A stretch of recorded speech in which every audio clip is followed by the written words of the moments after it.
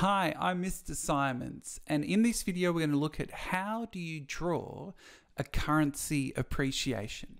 Now, because I'm based in Australia, we're going to focus on the Australian dollar, but wherever you are in the world, if you're watching this video, the principle is still the same. You could just substitute the Australian dollar and put in your local currency.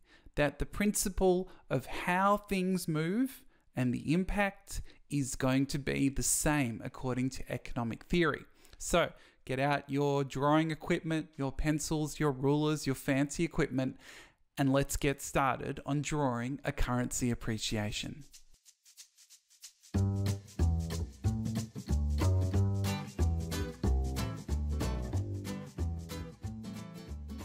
Well, we are talking about drawing an appreciation of the Australian dollar.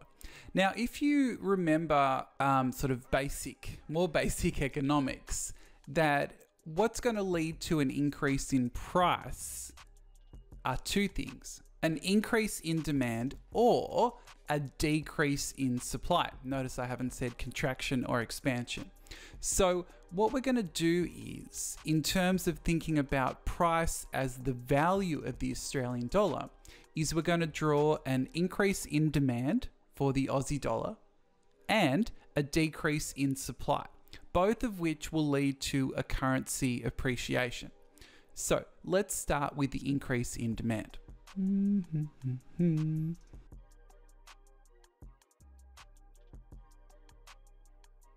So we'll just pause here that on our price axis, we're looking at the value of the Australian dollar in terms of another currency. That's just the definition of exchange rates. So in this case, we're looking at, for one Australian dollar, how much do you get in terms of US dollars? Do you get $1.50? Wouldn't that be nice? Or do you get 77 cents? How does it work? And then here, yep, we're still looking at quantity, but we're looking at the quantity of Australian dollars, okay? Not the quantity of computers or shoes or mugs or whatever else is sitting in this room here. We are looking at Australian dollars because we are drawing an appreciation of the Australian dollar. All right, let's keep drawing.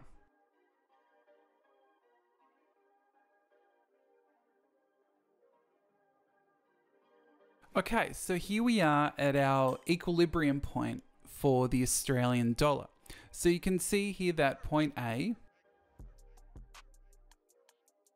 is the market equilibrium for the Australian dollar. So you can see point A translates to a price or Australian dollar value of there and a quantity of there.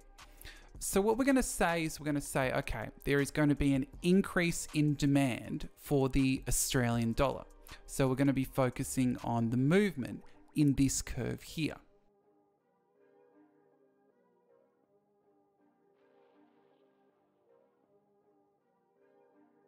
Okay, so what we've seen here is that we've got a movement from D to D1.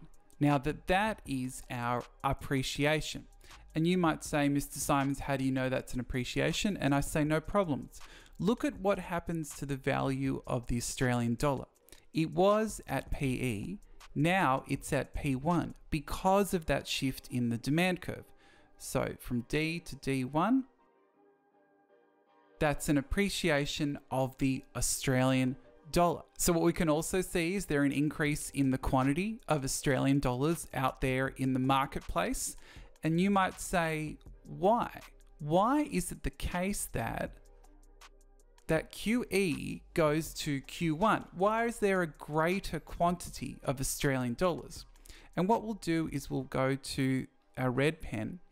And can you see here that if we focus on the supply curve and we look at the movement from A to B, that what we've got here is an expansion in supply.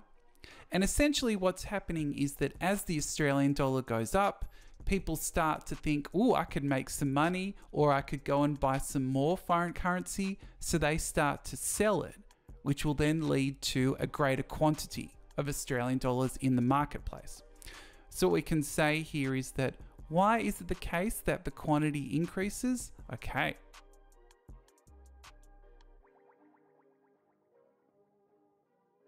So what we're saying is there is an expansion of supply as the value of the Australian dollar goes up, and that will lead to that movement from A to B. And if you think about, well, why is that occurring? Is that as the price of the Australian dollar goes up, is that people will wish to sell. Now, in terms of these values here, if you are doing this kind of graph in an exam, in an essay, what you might want to do is you might want to give kind of specific values. And so we might change this to green. And so rather than saying PE, what you might say is actually it starts at 80 US cents. And then this value here is, okay, well, let's say that that's 90.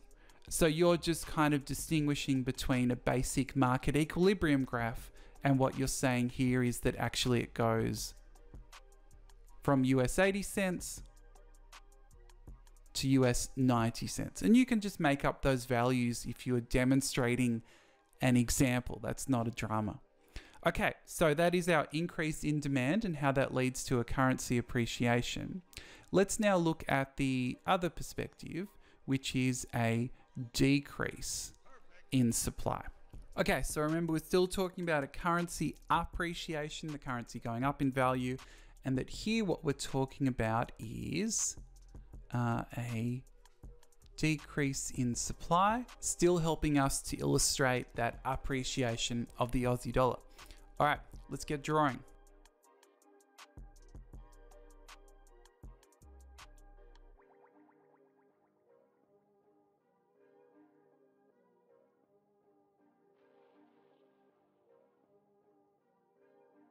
Okay, so just as we had the equilibrium value of the Australian dollar in the other graph, again, point A represents the same.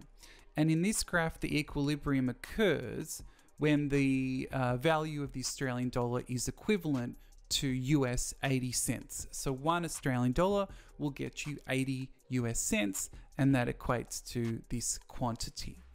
Okay, so again, we're trying to demonstrate an appreciation of the Australian dollar.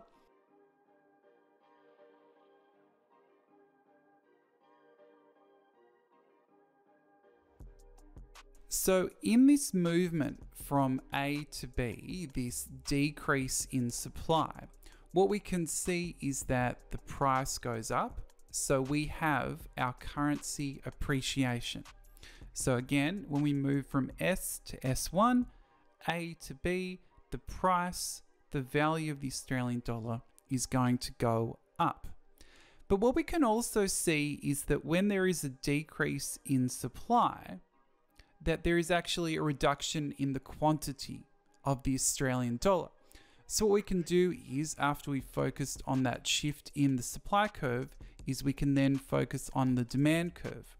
And what you can see is that as the value of the Australian dollar goes up, that demand for the Australian dollar is going to contract because the Australian dollar is more expensive, less exciting to buy it.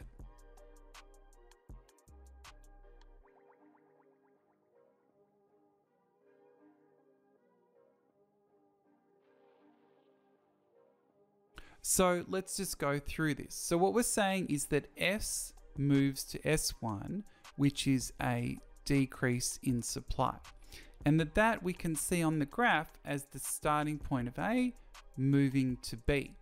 And then A to B also represents that contraction in demand. So focusing on the demand curve, we've got this arrow, we're going from A to B, and the contraction in demand for the Australian dollar occurs as the Australian dollar becomes more expensive.